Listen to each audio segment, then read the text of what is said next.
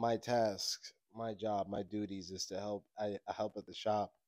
I help with housing stuff.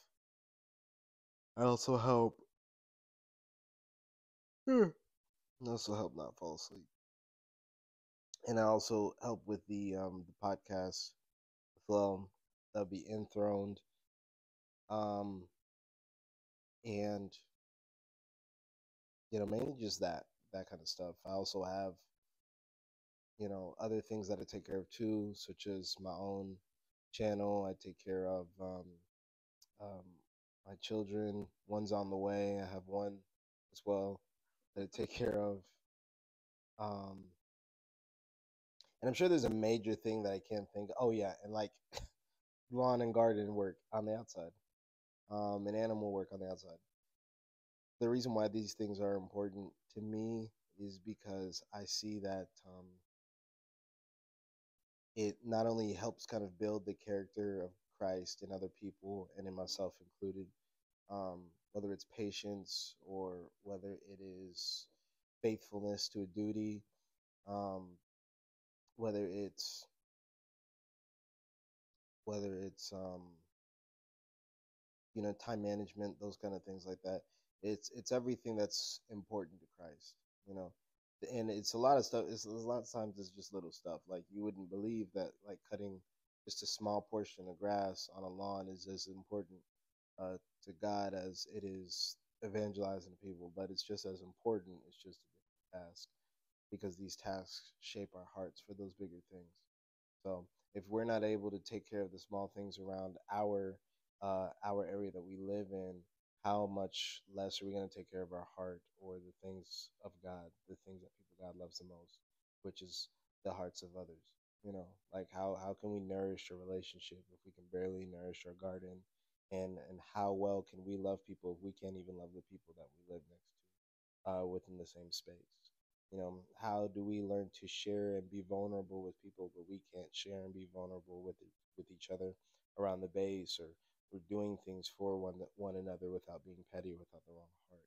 So that's one reason why I found that it's so important these tasks are. And it doesn't mean that they're easy to always do, and it doesn't mean that we always have the right heart posture, but we're learning and being vulnerable with one another just about these things, whether it's how we feel about them, or even when doing them, correcting and checking ourselves and being like, oh, okay, this is why we're doing this. This is why it's important.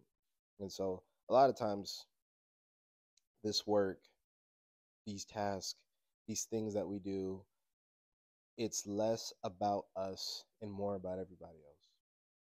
But when we look within ourselves and we look at our heart and compare it to the heart of Jesus, and we see that it, we're doing their best and it's walking the same way, we can look at each task as not anymore so work, but just a time again with the Lord. It's a time to shape us and sharpen us with Christ. So I I don't like calling it work, because I think many people from outside looking in are so used to the 9 to 5 work, used to company work, that they don't, that whenever they hear work, it's just like, they don't like it. It's just it's it's not their thing. And less each day is that type of thinking coming off of me, and more of how to be more Christ-like is coming on me. So it's really good, and it's not about work. Um, and as a matter of fact, we even see in Scripture too, like things done from the abundance of the heart, it does produce things like work.